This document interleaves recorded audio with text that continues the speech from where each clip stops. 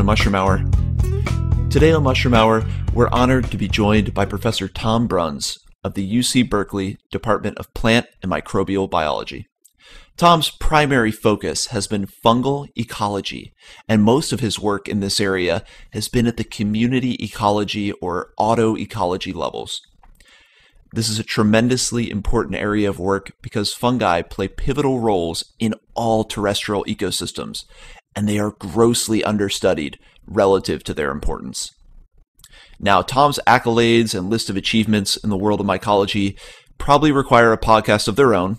Along with dozens of scientific papers he has authored and co-authored, Tom has received, among many other awards, the Distinguished Teaching Award from the College of Natural Sciences, University of California, Berkeley in 2012, the W.H. Weston Award for Teaching Excellence from the Mycological Society of America in 2007, and he has been the president of the International Mycorrhizal Society from 2015 to 2017, and the president of the Mycological Society of America from 2010 to 2011, just to name a few.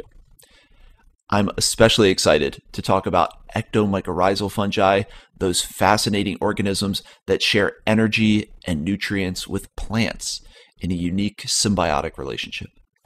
Tom, thank you so much for coming on the show. Pleasure.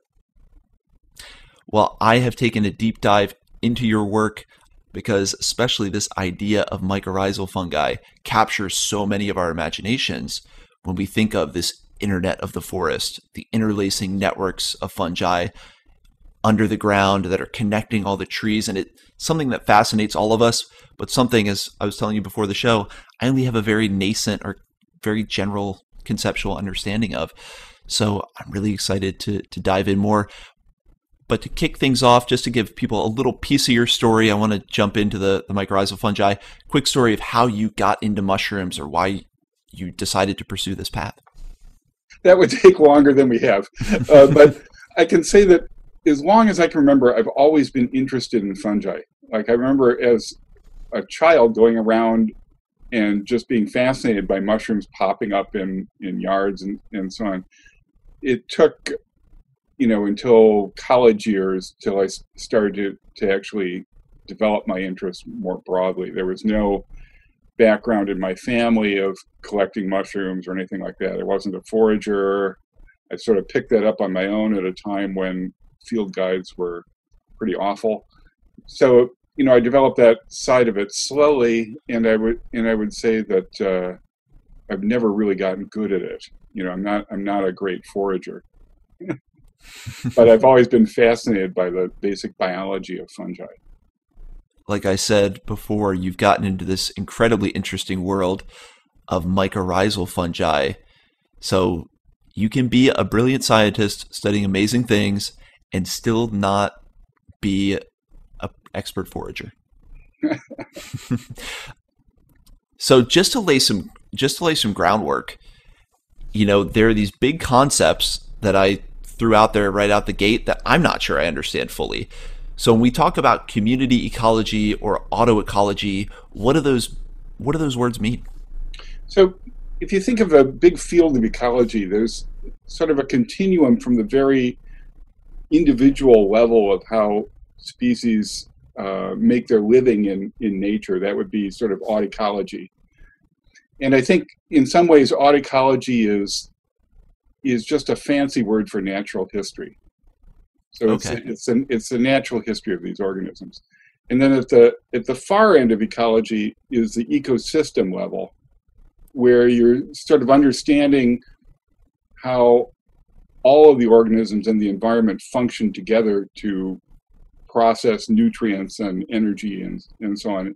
And at that level, oftentimes the individual organisms nobody wants to pay any attention to. That's so far below that level that nobody does it.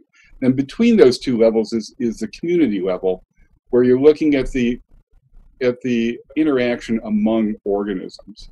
So like the competition, the mutualisms, what determines which species are where and what they're doing there with each other.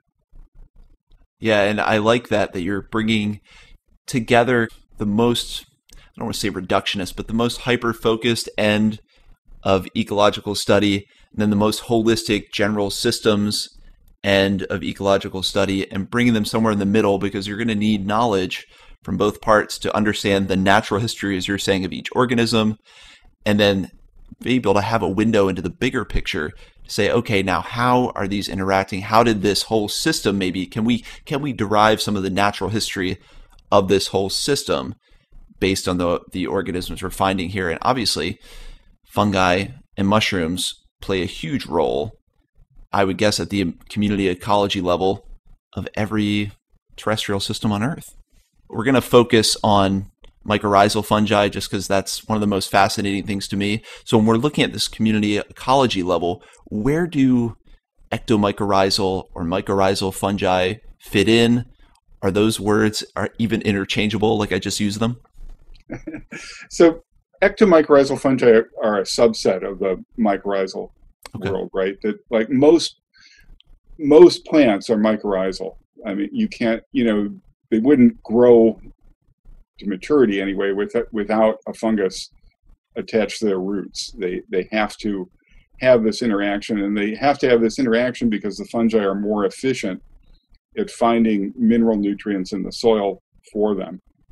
Sort of a contract where they're paying the fungus in sugars, and the sugars are being used by the fungus to rustle up nutrients in the soil. And so most plants are actually not ectomycorrhizal, they are arbuscular mycorrhizal, or AN mycorrhizal. That's like all the grasses, most of the tropical trees, a lot of shrubs, even a lot of temperate trees are arbuscular mycorrhizal. And then ecto is a small subset. I think the current estimates are somewhere around 3 to 6% of plants on the planet are ecto. Oh, okay. It accounts for something like 60% of the biomass of forests are ecto. So it's a very small number of plant species that are involved, but it has a huge global impact because it's associated with the trees that are dominant trees, especially in the temperate forest ecosystems, some of the tropical ones as well.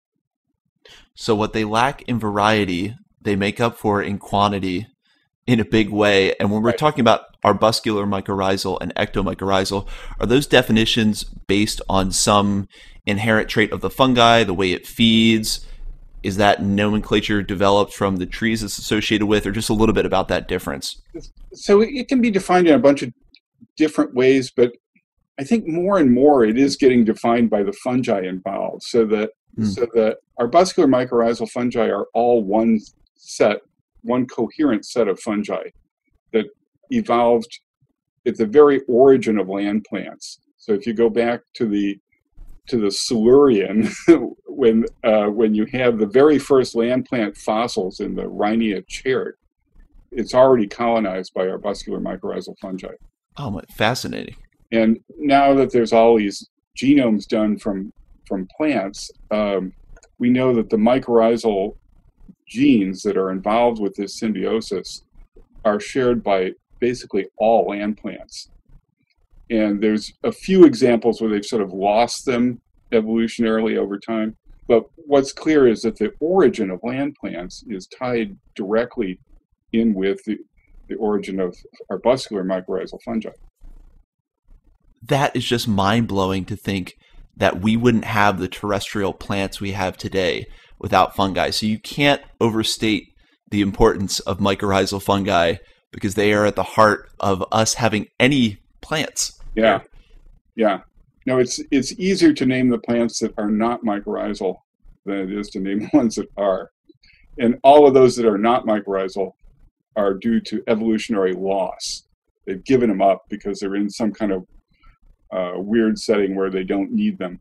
But most plants need them and associate.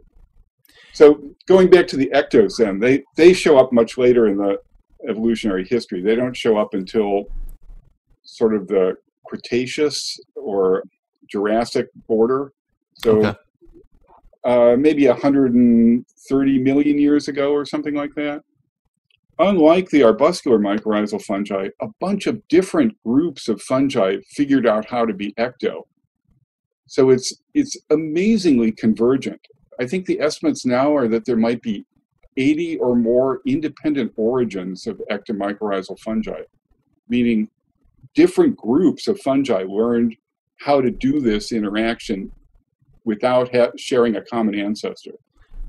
A mass adaptation of different fungi. Just now, when you say they became ectomycorrhizal, again, is this they developed? How does that transition happen? I guess what I'm trying to find is this definitive break. How can they develop this concurrent adaptive change? What did that mean? So the little bit we know about it now is that it seems like as they became ectomycorrhizal, what that entailed was losing a lot of the enzymes that break down litter and so on, so that they maintain many fewer enzymes that do things like break down cellulose or lignin, that sort of thing. So they came from saprobic ancestors, likely, that had the ability to live off dead material. Yeah. And as they learned to plug into plants and get their sugars that way, they gave up many of these enzymes, although not all of them. And that ends up being important because the big ecological difference between ecto and AM mycorrhizal fungi is that ectos still retain some ability to break down organic matter and retrieve nutrients out of it.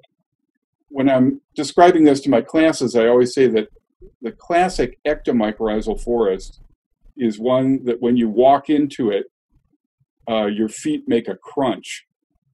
And it's because there's an accumulation of litter in these kinds of forests, because the litter ends up being difficult to break down.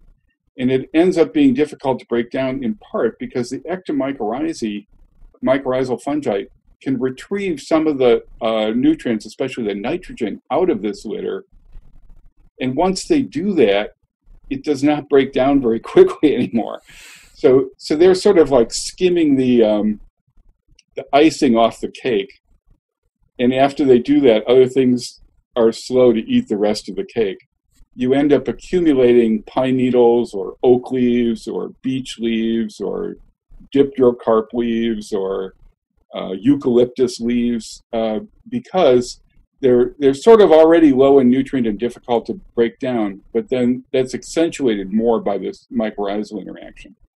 So the EMs have this other biological function where they are still able to derive nutrients, saprobic frosting liquors of the forest floor. So when we see forests with a lot of duff accumulation, we might say this is probably an EM-dominated forest. Is that most of the forests we encounter here in North America, or is there a pretty even distribution of AM-EM forests? No, it ends up being much more common in the temperate zones, especially the northern temperate zones, probably in part because the weather also slows down breakdown of litter.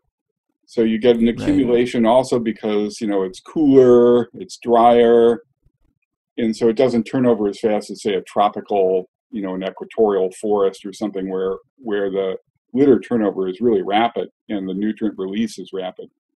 This gets in a little then to the spatial and temporal zonation that you see with these populations. What are some of the determinants in that spatial and temporal zonation? You just talked about the weather, the litter turnover. What are some other determinants that kind of decide where these different AM and EM communities set up? Geographic setting is obviously a biggie, right? And that's kind of what we were in because it co-correlates with so many other things, especially the climate and also the geologic history.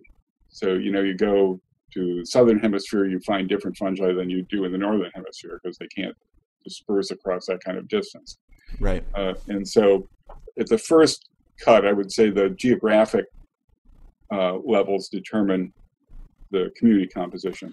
After that, it seems like soil parameters are a huge factor here, and all of the basic mineral nutrients in the soil seem like they correlate and are predictive to some extent of what fungi might be in that forest as ectomycorrhizal fungi. And then I think disturbance and local history have a huge effect on that. So, has this forest been growing undisturbed for hundreds of years? Or has this forest recently experienced fire or a logging event or wind throw or something that disturbed it? And when that happens, you get quite a turnover when the forest is killed in any way, because the rate at which fungi come back into that, their fate is sort of tied to the tree. You kill the tree, you kill the fungus in most cases. There's a small subset that can hang on as spores and then recolonize after the forest regenerates. And those tend to dominate early forest settings. And then the rest come back in by spores slowly, and some very slowly. It may take decades or more in some cases for some of these sort of late stage fungi to get back into these systems.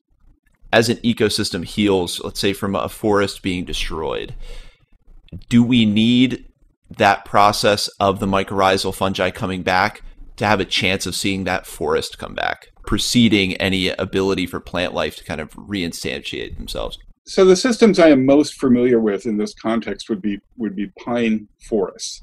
Okay. In the case of pine forests, which are really dependent on mycorrhizae, you can't grow a pine forest without mycorrhizal fungi. That experiment has been tried by accident when pines were moved to the southern hemisphere and they wouldn't establish. Oh, and they didn't have the right mycorrhizal fungi. They didn't have the right fungi. So when the right fungi get there, then they take off and grow quite well. So what we know in the case of pines, we know they're very dependent, and we know that when you disturb a pine forest by logging, fire, wind throw, whatever, unless the disturbance removes the soil, basically, there is almost always enough mycorrhizal inoculum for it to regenerate. But what happens is the species diversity below ground just plummets. So instead of having hundreds of different mycorrhizal species per acre or hectare, you might have less than a dozen.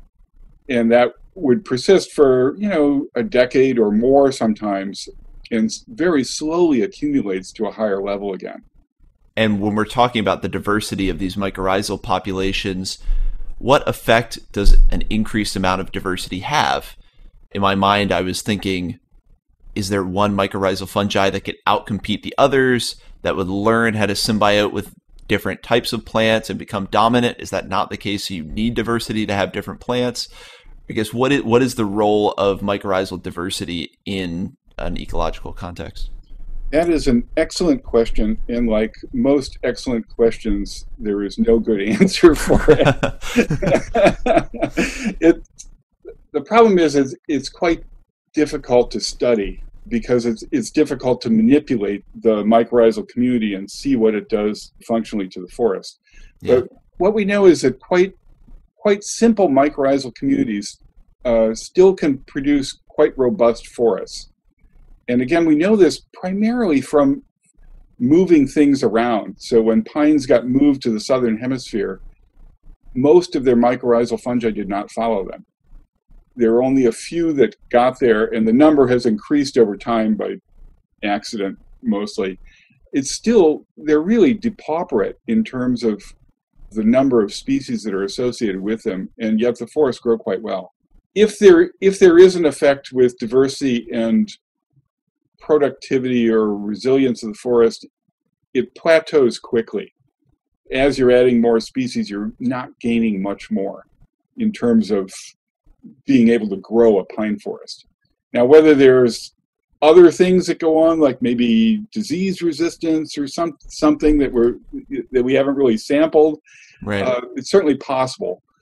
But it looks like you can grow a pine tree, for example, with very few fungi. When you get into the southern hemisphere, they can grow with one. The literally expanding invasive front of a pine forest in the southern hemisphere is driven by one fungus. And that fungus is almost always a Pseuilus. So there's a Pseuilus expeditionary forest that lays the groundwork. Yeah. And that actually takes us into interesting territory of these mycorrhizal fungi. A lot of the best edibles that we know of today, like the chanterelle, bolete, pseuilus, are mycorrhizal fungi. So roughly how many mycorrhizal fungi are there, and are they all delicious edibles? Do they all have fruit bodies even? So just a little bit about the landscape of this big universe of mycorrhizal fungi. It's a super diverse ecological strategy. I think the minimum estimate might be like 10,000 species, and it's probably many times larger than that. We underestimate it for a number of reasons. It would take many podcasts that you might want to give to it. But there's lots, is the bottom line. Do they all share certain characteristics, or has this mycorrhizal adaptation been used by fungi that are basidiomycetes, ones that don't have fruit bodies? Yeah. Is being mycorrhizal more of a trait than a characteristic inherent in the structure, or playing a part in necessarily the structure of the final fungal mass? Right. So remember when I was talking about the evolutionary history of mycorrhizae, I mentioned that they're amazingly convergent. Like there's 80 independent origins of mycorrhizae on the fungal side. Yeah. So that tells you right away that they don't share a lot in common. In fact, some are ascomycetes and some are basidiomycetes. Multiple groups of basidiomycetes. And what you usually think of, the sort of casual collector and so on, you think of big mushrooms. Well, a lot of them, in fact, a lot of the dominants are little crust fungi that you would never, ever think of as mycorrhizal. They look like nothing, and they usually fruit on the bottom of little pieces of wood or bark or things, or pine needles, things like that. And they produce the spores just right there without a big showy mushroom. And then some of the ascomycetes, a few of them seem to lack sexual spores altogether, although there's some controversy there. And they produce, these little nuggets in the soil called sclerotia that move when soil gets moved, but they don't move through the air or the water or through animals very well. So that actually kind of answers one of the questions I had here, which was how do EM or AM fungi disperse spores and continually reproduce? Obviously with a fruit body, we know how spores disperse, we get that, but you're getting at some reproductive systems that aren't that traditional kind of big showy mushroom shooting spores into the air. And one thing I was fascinated by in reading your work was actually the role of invertebrate fungivores and how they actually help spread EM fungi. And then even a little more information about how that spore density passes along. So I guess what is that reproductive chain from mycorrhizal fungi dispersing through the food chain? Yeah. And is that even common, or is it mostly kind of self-dispersal of spores? Right. So I'm going to back up and answer a question you didn't ask. Perfect. And lay the groundwork, please. How these things establish by spore. And it turns out that we cannot answer that basic question on the vast majority of mycorrhizal fungi. That if you take spores from most mycorrhizal fungi and pour them on to an uncolonized seedling by the bucket load, nothing will happen that you can observe. So for example, chanterelles, Boletus edulis, matsutake, all of those, take their spores, put them on an uncolonized seedling, nothing happens. I asked that out of order then, because that was my next question, was how can we all use mycorrhizal fungi to make our own chanterelle patches and our own bolete patches? I'm sure people have tried. So we don't know exactly then how spores establish this mycorrhizal relationship. So we know that they have to be involved, and they get their, they move around by spore and colonize new areas by spore. But there's some piece of that puzzle that's missing, and we can't observe it. So it's a very small subset of species where we can take their spores, add them, and they colonize. And those small subset of species tend to be the ones that show up after disturbance. So if you have fire or logging or whatnot, those species that colonize the tree right afterwards have what I would call reactive spores, that you can take those spores, put them on uncolonized seedling, and find that they do colonize it.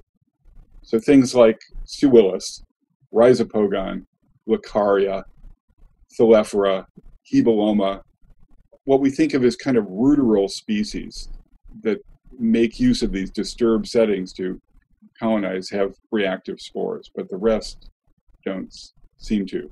Then going back to the example you were talking about the sort of dispersal through the food chain of the microinvertebrates eating spores of Tomentella. That's what it was. It was this little crust fungus that you would never pick up in nature unless you were obsessed by fungi, right? Right. But it turns out that the Tomentella is a major dominant of most of our mycorrhizal communities. If you go below ground and just add up the root tips that are colonized by species A, B, or C, there's almost always a Tomentella that's in the top, 5 species in any pine or oak forest in the northern hemisphere that you'd want to sample. In spite of it being little and not obvious, it's a big player. And it just makes this little bed of spores that doesn't seem like it could go anywhere. It's just like under a log or something, it's producing a little carpet of spores. And so a postdoc that was in my lab at the time, Eric Lilliskoff, got interested in this, and he was seeing that they always had these little mite trails in them where the mites would be chewing along through the sporulating surface. And when you looked at the mites, they were loaded with spores. Yeah. And so he found that you could take those spores from the dung of the little mites, and you could get them to germinate and colonize seedlings. And that things that ate the mites would also pass the spores on, still in a viable setting, and things that ate those slightly bigger bugs and passed them on. So it's sort of perpetuated through the what you could call the brown food web. All the little critters that are chewing up the detritus in the forest are probably tracking around spores locally all the time. Now, would those same crust fungi spores not germinate on their own? Was this process of passing through the food chain a key to getting them to germinate? Or was that one example where you could germinate a seedling just with the spores? You can germinate spores of Tomentella, this Tomentella anyway, on pine roots, for example. And that was actually why we were first observing it, is we were trying to do experiments with it. And so we needed to collect spores, and Eric was frustrated by that because every time he'd go to collect them, he'd find, okay, well, these mites have already beaten me to it and eaten a whole bunch of them.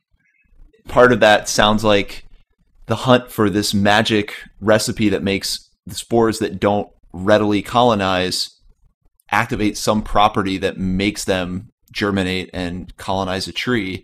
So I guess that is still the frontier of the research with mycorrhizal fungi is what's going on here. And it probably will be for a while. I mean, there was a lot of work in kind of the 60s and 70s by Elijah Fries, a Swedish mycologist, was doing a lot of this work on spore germination, and really devoted his life to it, but he only came up with maybe a half a dozen that he could get to work.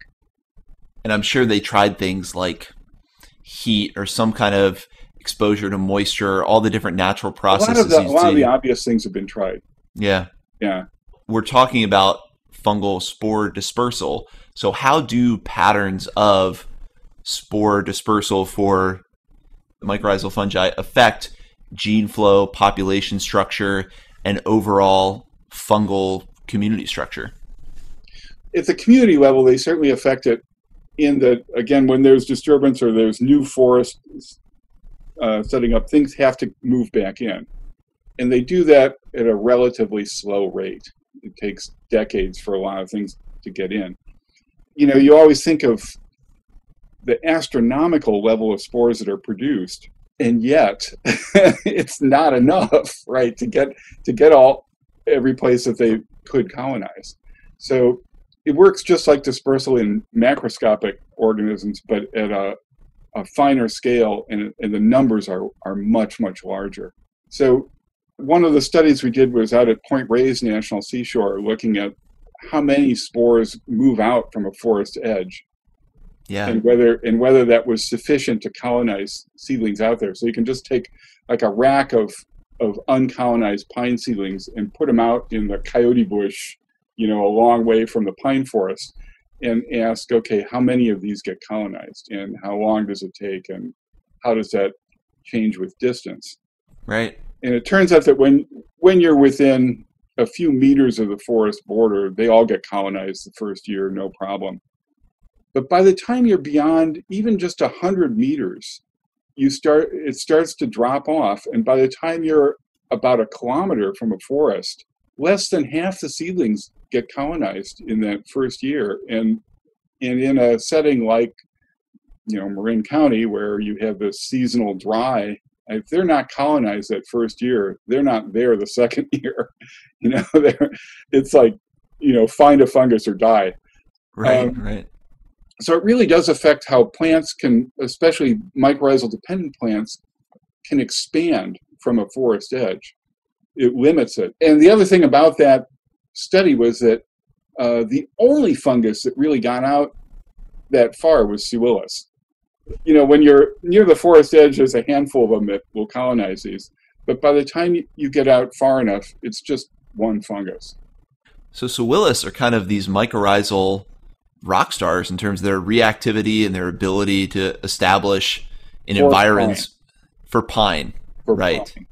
Yeah. So that's been the center of a lot of your studies. I'm actually in Marin County, so I'm very familiar with the places you're talking about, with the pine forest you're talking about. So this is directly applicable to my life. But have you done studies with any other plants or specific forest or plant populations that stand out to you that we should know about that might exhibit some of these characteristics, or has it been really focused on pine? Well, I think most of my work has been pine-centric because, for one thing, there's pine forest close by. Sure. And so it makes the field work easier. But they're also really conducive to study because they grow relatively rapidly, and the mycorrhizae are big and obvious on them. And then there's players on the fungal side that actually behave themselves and germinate and colonize. So they're a pretty ideal population to study in a lot of ways. They're nice. We've done a little bit with Doug firs, and we've done a little bit with oak, and then done a bit with the mycorrhizal parasites, things like pine drops and snow plant and Indian's pipe. And so when you're talking mycorrhizal parasites, what is that family? Are these plants that are parasitizing the mycorrhizae? These are plants that indirectly parasitize the surrounding trees through the shared mycorrhizal link. So they plug into a particular mycorrhizal fungus, and instead of giving it sugars, they get the sugars. Wow, so plants parasitizing fungi. Yeah. And so they probably don't have the process of photosynthesis then? Are these That's correct. They're non-photosynthetic. If you've been up in the Sierras in the spring, you've seen this big, bright red asparagus-like thing that is snow plant. Snow plant. That's a mycorrhizal parasite. It's connected to Rhizopogon eleni and Arctostaphylli. So those two it'll connect with. That's very typical of a lot of these parasites, is that they're very specific on the fungus they pick on. Where the pine tree or fir tree or oak tree would have dozens of mycorrhizal fungi associated with it, even single trees would have dozens, and over the landscape there'd be hundreds or thousands. The mycorrhizal parasites are really picky. They just pick on one fungus. That one they've somehow tricked into giving it everything they need. These hyper-specialized parasitic plants that are thieving from our little mycorrhizal fungi. That's just an interesting illustration of this idea of community ecology and how these things are playing together. Everyone finds their niche somewhere.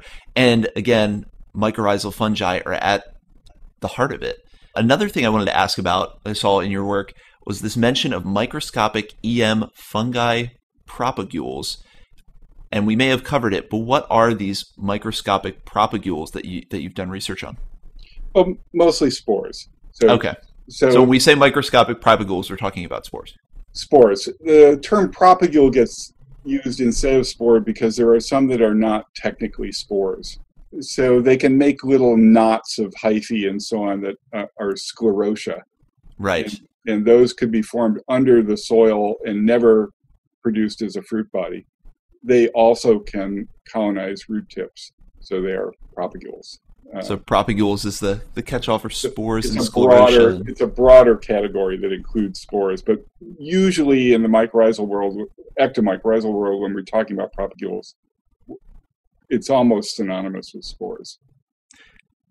And getting at the heart of a lot of the research you do, and as we're talking about these underground webs, potentially dozens of interweaving fungi associating with just one type of tree, when I'm thinking about how you derive any information from this kind of complex ecological web, I noticed that you had done work with the development of molecular tools for identification of these fungi from environmental samples.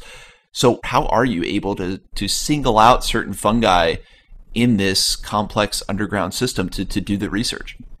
When I first started working on this, I mean, the way people identified mycorrhizal fungi below ground was to painstakingly pull off individual root tips and pick them apart under a microscope, dissecting microscope and then compound microscope. And if they studied this for years, they could put a generic name on it. They could say, okay, this is Hebeloma or this is Russula. So they'd be peeling the actual fungi root tip off of the tree root individually under a microscope.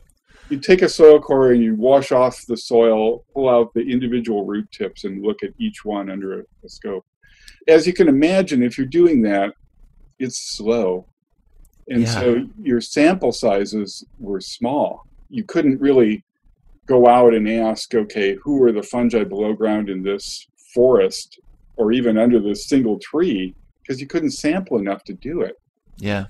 Okay, so when molecular methods came along, they got applied to this early on. And I have to say, in my lab, we were some of the first, really the first to do it. And when we were first doing it, it too was a slow process because you still had to pull out individual root tips, extract each root tip, and then amplify a particular molecule out of that and use that to tell you what fungus you saw there. Mm-hmm.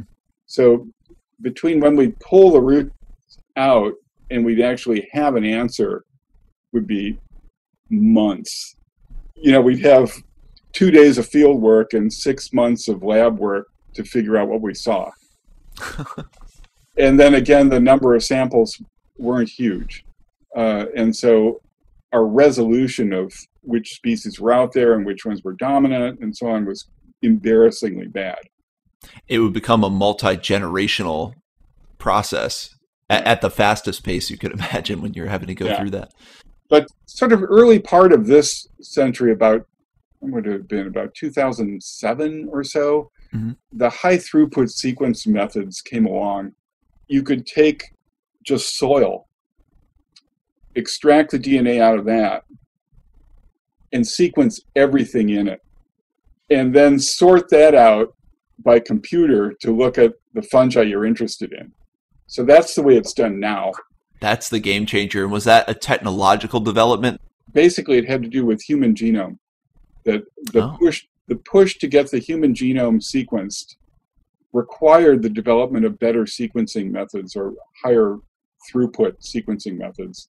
And those methods were applicable in multiple areas of research, including mycorrhizal research. And so when those blew into the system, all of a sudden, the whole game changed. And as a result, we really have a much better view of mycorrhizal communities across the globe because the sampling just went way up. And so only the past 13 years with this high throughput sampling have we really been able to accelerate our view into this underground ecology of mycorrhizal fungi. Correct. We learned a lot with the earlier sequencing methods and even non-sequencing molecular methods before that. Yeah. But it's quite modest relative to the huge influx of knowledge that has come since high throughput sequence methods have happened. And in general, is this a field of research that is large, small? Is Tom kind of a pioneer out on his lonesome, or is there a pretty big field of exploration? It's a big community now, or a reasonably big community now. When you have a meeting of the International Mycological Society, it's 500, 600 plus people from all over the world, and that's not all of them, right? That's the ones that Right. have the money to go to that meeting and the time, and so it's really taken off. I think that's been one of the most exciting things in my career, is just to see how this field has bloomed. The amount that has been learned over the past 3 decades is just phenomenal. And I would guess there are takeaways through better understanding mycorrhizal fungi, knowledge you can apply to better protect our environment in the aggregate. There must be ways of figuring out how we develop protections or inculcate maybe the right growing environments for certain fungi. Does it ever get to that level where your takeaways from understanding mycorrhizal networks and how they play into the development or regrowth of forested areas, is there any way to use that to then help this process along in nature to help better restore forests or protect certain ecosystems, or broaden the diversity of certain plants in an area if you can somehow establish that mycorrhizal fungi? Did those kind of takeaways and applications happen yet? No. I would say, certainly we've gained some knowledge on the applied end of mycorrhizae from all this new influx of knowledge of who's where and when and so on. But I think relative to our influx of basic knowledge, our understanding of how we're going to apply this knowledge has still been quite modest. In some ways, it's just because it's the harder thing to do. Yeah. But looking at what's in a system and how it functions is always the first step before you can apply that.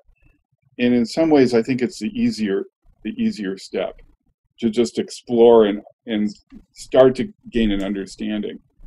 But there's big problems with applying it. I mean, some of the most obvious things to apply it to would be growing desirable mycorrhizal fungi like Boletus edulis, for example. That's what I'm basically trying to get at, is how can we make our own delicious gardens of Boletus edulis and Cantarellus. And we are still a long way from that. Right. Because I think fundamentally what we have to understand to do that is the autecology of Boletus edulis. Yes. Like, what is it doing? What is it doing differently from these 10,000 other ectomycorrhizal fungi in the system? Who are its main competitors? How do its spores establish? What kinds of soil conditions are conducive to it dominating a system? And in order to have any insight into that, it's probably going to require more and more study of the structure itself before we can start to apply it. But I'm sure I'm not the only one who always thinks about that when I find a big patch of boletes or chanterelles, especially if you have some that aren't perfect. You think, is there some way I can make a spore slurry and pour this around the oak tree in my backyard? But it sounds like the mysteries of the reactivity and why these mycorrhizal spores choose to develop where they do is still a black box that really needs to be understood before we have a chance of cultivating our own fields of edible fungi. One that I've always been curious about, and I've gotten different answers different places, are morel mushrooms or morchella a mycorrhizal fungi? You'll get a different answer on that from different people. And the reason that there's uncertainty there is that they form what looks like mycorrhizae on some hosts, but the hosts that they form those on are usually non-ectomycorrhizal hosts. So it doesn't make sense. Why would they form with that plant that generally doesn't host these? And then some morels also form what look like pathogenic interactions with roots. Why some would be pathogenic and others are mycorrhizal is kind of weird. And then overall, they seem to fruit in abundance when hosts are killed. Yeah. So like in the East, the big place to find morels when I was collecting them was when elms were killed by Dutch elm disease. You could find huge fruitings of morels the year after the elms died. Here it's fire, right? You Yeah. go up into the Sierras after a big rip-roaring fire when all the trees are dead, and then they fruit. Well, that's quite different from other mycorrhizal fungi. Mycorrhizal fungi, usually you kill the host, they're gone. And just intuitively, if you think of the fruiting body as this spore dispersal mechanism, hey, we need to get more spores out and reproduce. Why would they do that when the host dies? Because the spores, if they are truly mycorrhizal, wouldn't have a host to connect with, so it wouldn't do them any good. So that's maybe not so much of a problem because, a lot of plants do what's called the distress crop of cones or fruit or something. That last year when they're just barely able to live, they put all their resource into producing seed because it's sort of their last hurrah to get out before they die. Mm-hmm. And so maybe that's what this is with morels is like, okay, they know they're out of there, so they're taking what they have. But the ability to fruit in such abundance says that they have somehow stored or have access to nutrients in this system where their host is now dead.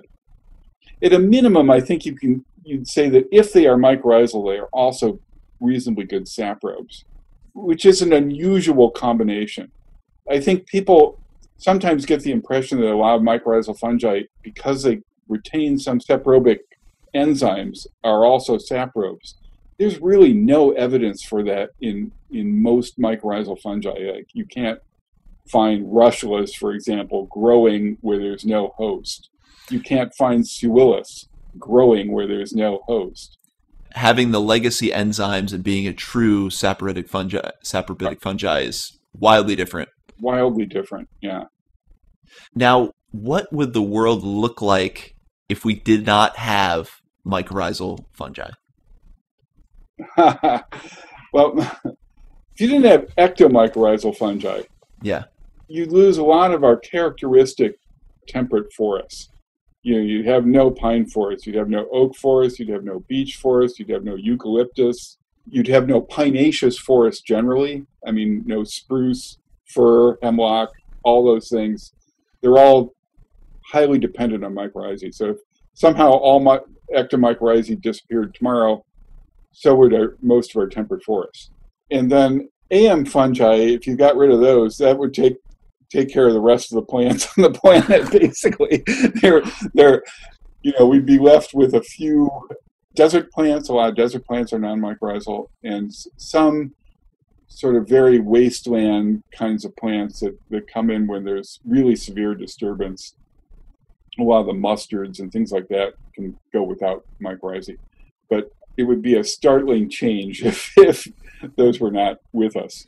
Since the Cretaceous period and before, plants have come to rely on fungi, at least on this planet, for their livelihood. Yeah. And I've heard tales of prototaxites and other early slime molds or fungus on the planet. In your opinion, is it likely the case that we needed some kind of fungi here to create the environment for plants and other life forms to grow? Well, that is the predominant view now, is that land plants basically colonized land with fungi.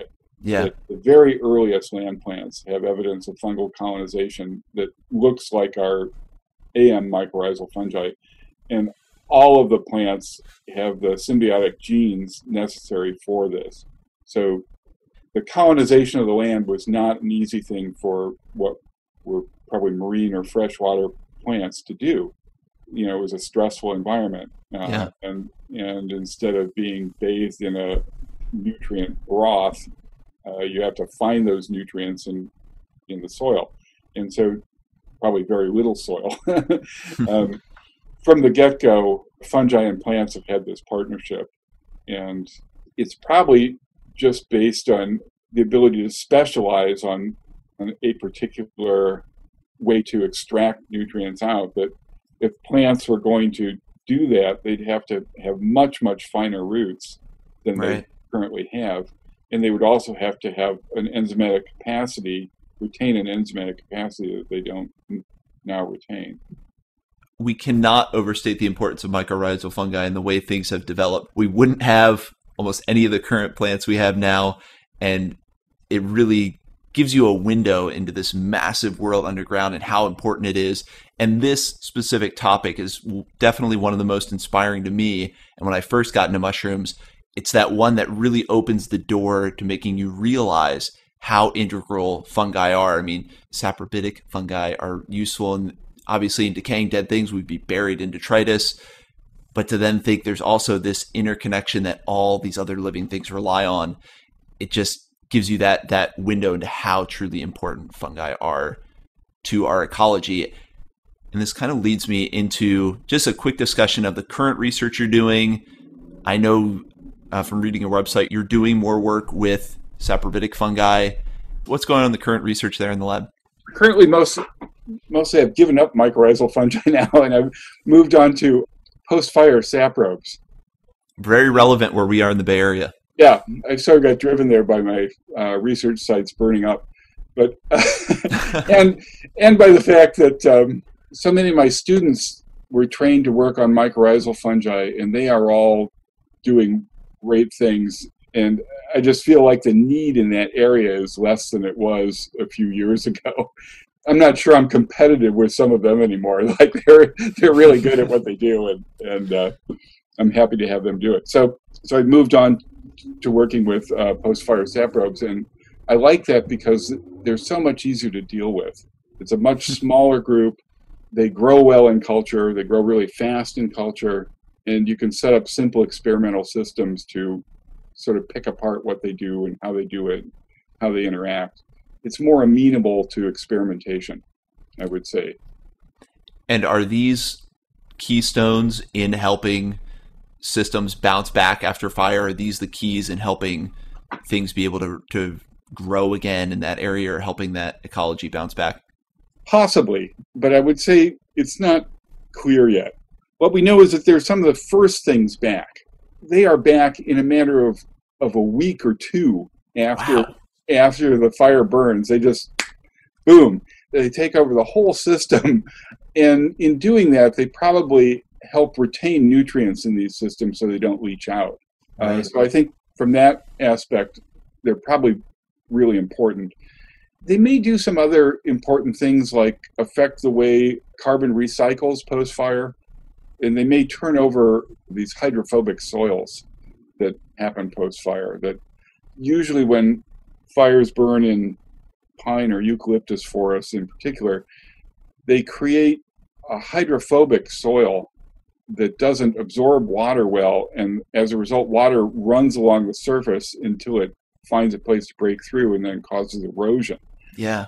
And so usually when fire recovery teams are trying to figure out what to do in forest settings, they'll put out grasses, or they'll put out grass mats and so on to reduce erosion, but it's because of these hydrophobic soils. And usually they assess the area by assessing how hydrophobic the soils have gotten and how widespread that is. I think that the turnover of hydrophobic soils is likely a microbial process. And the first microbes on the scene are these post-fire soil fungi. That's sort of my pie in the sky application, is that I'm hoping to find the ones that actually turn over the hydrophobic soil and then understand what it takes to encourage their growth post-fire. Right. So there are some windows into applied uses of these fungi to restore fire-stricken areas or post-fire areas. Both the mycorrhizal we've been talking about, the current fungi you're researching, as we develop a better understanding and get some kind of framework to even understand their applied usage, do you see an introduction of the applied use of these fungi, or maybe just the understanding into our current environmental protection framework? You know, when you talk about environmental assessment surveys, and when you talk about environmental restoration, do you think understanding of these fungal relationships is currently missing and could enhance our efforts there? Yeah, I would say that generally, when we're looking at health of ecosystems and regenerating them and so on, the fungi don't get a lot of attention, Right. and are likely critical in these. And so getting a better understanding of how they interact with each other and what kinds of conditions you need to create for them to prosper and which ones you want to get to prosper, all those sorts of things have the potential to have application. When you're talking about all this, it's something I hope that environmental scientists and policymakers, when you think of an organization like the EPA, I hope this knowledge can get integrated into how they build legislative frameworks, environmental guidelines. I think that's going to be the next key step in pushing forward environmental protections to the next level. Now, I saw a news article about another superstar from your lab, Catherine Adams, just in the news a few days ago. Oh, really? It's this one. Yeah, so it was talking about lateral flow immunoassay and her work with detecting lethal toxins in mushrooms, namely the infamous Amanita phalloides, or death cap. So just a quick little bit about her work. I know we're kind of diverging from what we just were talking about, but a quick little bit about Catherine. It's an ectomycorrhizal fungus. Well, we're right in line then. Perfect. Yeah, as all the Amanitas are. So it actually goes back to your earlier question of whether they're all big edibles and so on. No, a lot of them are big poisonous ones too. There's a whole range. There's a whole range. So she's been quite interested in Amanita phalloides from a number of aspects. And the work you're talking about, she teamed up with someone in the USDA, Candace, to get a rapid assay for the toxins. When somebody's poisoned or something, you know that it's this fungus that got them, right, or a fungus that contains this particular toxin that got them. And that's important because now there's basically an antidote to the toxin now. And if you get it to them soon enough, the chance of recovery goes way, way up. So that's key, is having an early warning system, or the quickest possible response system. Yeah. Because oftentimes when somebody's poisoned by a mushroom, there's not a lot of evidence of what mushroom it was that poisoned them. Right. Because they didn't save any, or they didn't know usually they didn't know what they were doing to begin with, and that's how they got poisoned. And then if they didn't save a piece, you don't know actually what they ate. And there's a lot of mushrooms that would poison you, but it's not deadly, and so you might not need to worry much, but the initial symptoms could be quite similar. That you'd be vomiting and feeling awful. Death cap in particular, I know, can often hide symptoms for certain periods. Yeah, there's a lag period. Yeah. So that's really important. Well, I just wanted to give a shout out to Catherine. I was reading that article, and it just happenstance was your lab, so I had to bring it up. And that's obviously really important and great work, especially here in the Bay Area, that every mushroom season, there's the inevitable article about death cap mushrooms.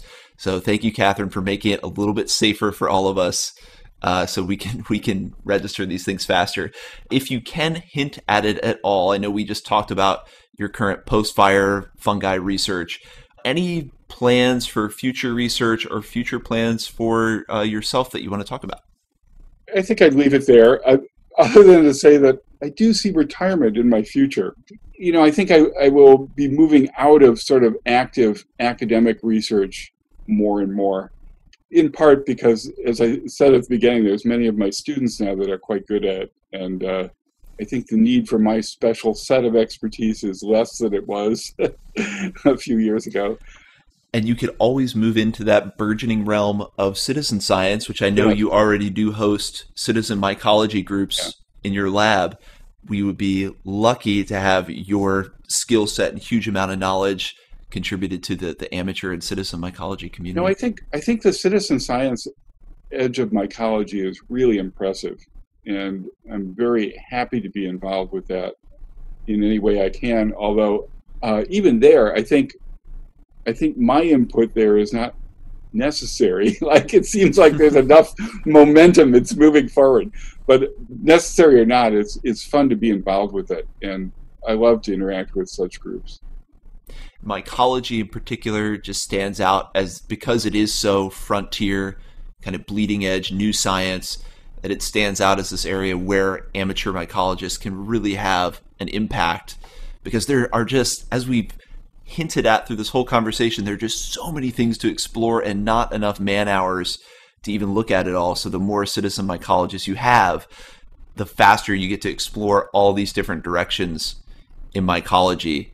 And that was my window into it. So I was reading about you hosting different groups, and I just love to see the academic world blend in with that world, because that's really how we're going to make the most progress, is putting everyone's talent to use. And I'm sure there's some citizen mycologists out there that can always use inspiration and direction from someone with your level of expertise. And then people transition from one group to the other, right? The young citizen scientist of today is the professional scientist of tomorrow. Exactly. Yeah. If all works out the way it should. Anything else that you want to cover?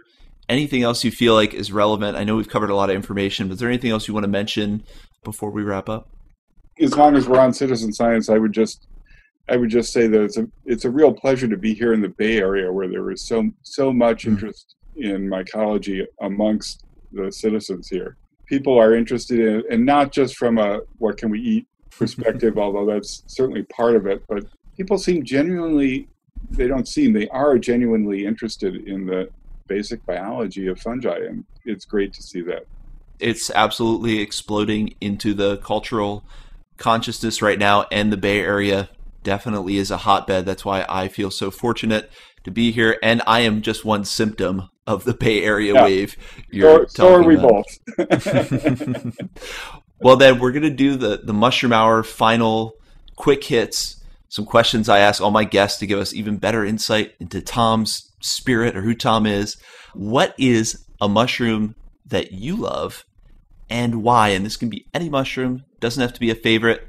Maybe it's just a really interesting, cool one you thought we've never heard of. But what's a mushroom you love or we should know about, and why?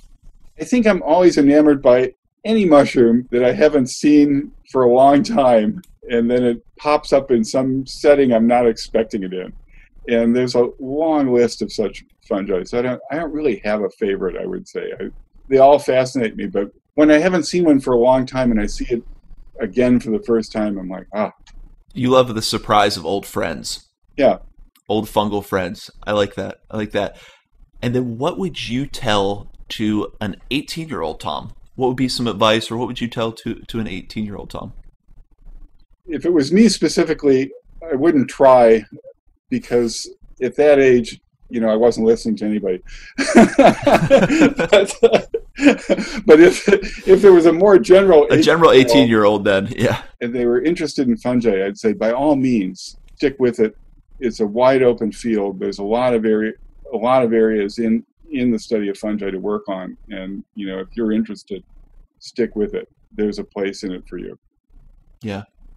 And then the lasting impact that you hope to make with your body of work, the lasting impact you hope to have? I think training of students. One of my colleagues here, John Taylor, once made the comment that, whatever you do in science, if it's a big breakthrough or whatever, it's really 6 months ahead of your competitors. That's all it is. That almost everything you find, think of, or do, somebody will eventually find, think of, or do. We can say we're pushing the field forward, but it's a modest push relative to the sort of collective creativity. But I think the real impact is in training of others to continue the work. If you inspire a student and they go on and train 5 more students, then it's a multiplier. Then it really has a significant impact that I couldn't make by myself, and no one would make by themselves. Getting others inspired and interested and trained is probably the best I can hope for of my long-term impact.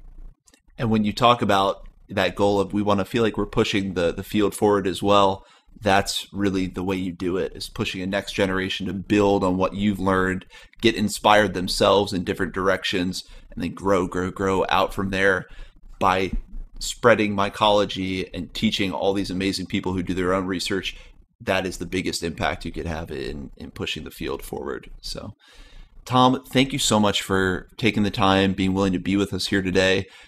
I did not know you before this podcast, and you are an absolute joy to talk to and just a great guy to have on with so much knowledge. So thank you again for being a part of this. It's a pleasure, and maybe sometime we'll actually meet in the flesh.